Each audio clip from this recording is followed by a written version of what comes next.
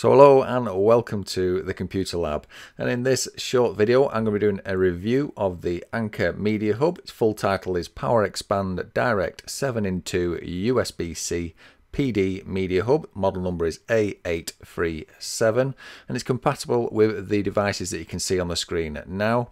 I use it with my MacBook Pro 16-inch, it's the 2019 model, so if that's something you're interested in, then please do carry on watching.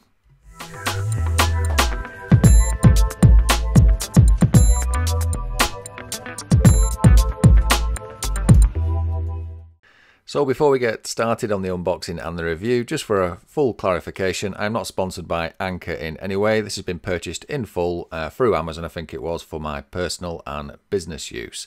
If I do get around to any links in the description, they will be affiliate links, which basically means I get a small kickback from Amazon if you purchase through the link. So let's get into the video. So I've got it out of the box, and what do you get in the box? You get this small sort of suede material USB hub bag, which I presume it's just to keep dust off and stuff like that if you've got it in your laptop bag or rucksack or something like that. And it has two small pockets on the front. One of them is sewn shut, but one of them is open, so you can put sort of a USB cable or some other spare cables down the side of that. So it's a nice little touch. It comes in handy and just protects it, I suppose, from getting scratched. And next up is the sort of standard affair, which you get the small manual and a little customer care leaflet in there. It's all different languages in the booklet. There is English one on the left hand side, and any time where there's small text like this, I will just blow it up and put it on the screen. So you'll have to pause the video if you just want to read it in any detail. So I suppose if you're looking for any of the different speeds the different ports offer, then the leaflet is where you go to first. With that being said, let's have a look at the Anker Media Hub itself, and I'll put another screen grab along the top with the different ports on it. It connects to the MacBook via these two USB-Cs I'm just indicating here, and it can go on the left or the right hand side. It looks better on the left because it has the Anker badge on it. But yeah, let's have a look at this from left to right. So you've got the USB-C 3 port, and you'll notice one of the things that this port can do is to stream video at resolution at 5K at 60 Hz. And the other thing also, it has a HDMI on the end of the hub, which I'll just spin around on the video in a second and show you. But you've got the two USB-As, another USB-C, and an SD3 and a micro SD card slot, and as well as the power LED on the end. And you can see that I'm indicating there the HDMI. So the HDMI is right on the end of the actual media hub itself. So that basically means you can connect it up to multiple screens whilst you have it connected to your MacBook. So in theory, you could have your MacBook screen and two other screens connected to this media hub. So all in all, it's a good variation of ports on this Anker Media Hub. The only one I'd say it was missing is a Ethernet port, but if you're just using your laptop with Wi-Fi, that's no great shakes, and you can buy a separate dongle for Ethernet if you want to do. So one of the main things I use mine for is transferring stuff off cameras, so off the GoPro and also off a Canon M50 SD card. So the transfer speed is really important from the SD card slot on the Media Hub to the actual MacBook.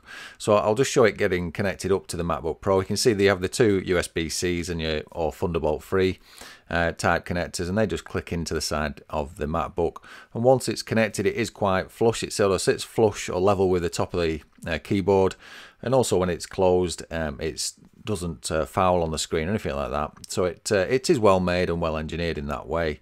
So quite a nice looking thing when it's connected. Don't get me wrong, it's sat off the side of your MacBook, but that all being said, I suppose it's as good as you're going to get if you don't get a dongle. I'm just going to zoom in on the actual LED if I can just get the camera on it. And you can see there, once you get it connected, you get this small white light on the far left hand side.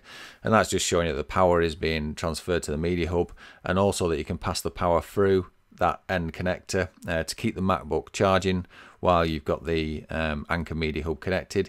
You can also pop the SD card slots in like so. And you can also connect, like I said earlier, a HDMI onto the end of the Media Hub, and that just clicks in like so as well if you're using another screen. So obviously you can plug lots of different things in, USB-A as well, and also USB-C devices.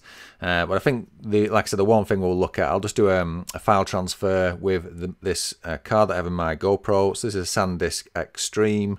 It's 128 gigabytes in size, and we'll just see what we've got on there. I think I might have a 4 GB file on there that I can show you transferring across. So it just clicks in like you would expect to normally. So the same as with the GoPro, they just click into the actual hub itself. You just give it a push and it clicks in.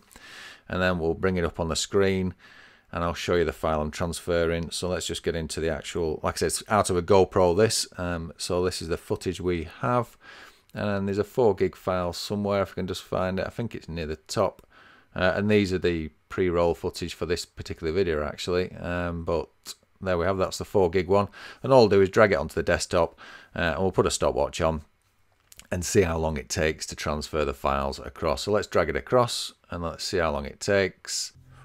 And I think I did, I think it was either a 10 or a 12 gigabyte file the other day, and that took about, I think it was just over a minute to transfer from the SD card onto my MacBook.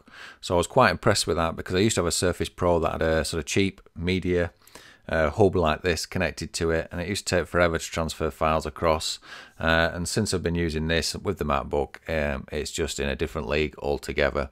And you can see on the screen there, it's what, 3/4 of the way through this 4 gigabyte file, so it looks like it's probably going to take it about 40 seconds to actually do the transfer, and we're nearly there. So it gives you an idea of how long it takes. So 41 seconds to do 4 gig from your SD card using this media hub through onto your MacBook.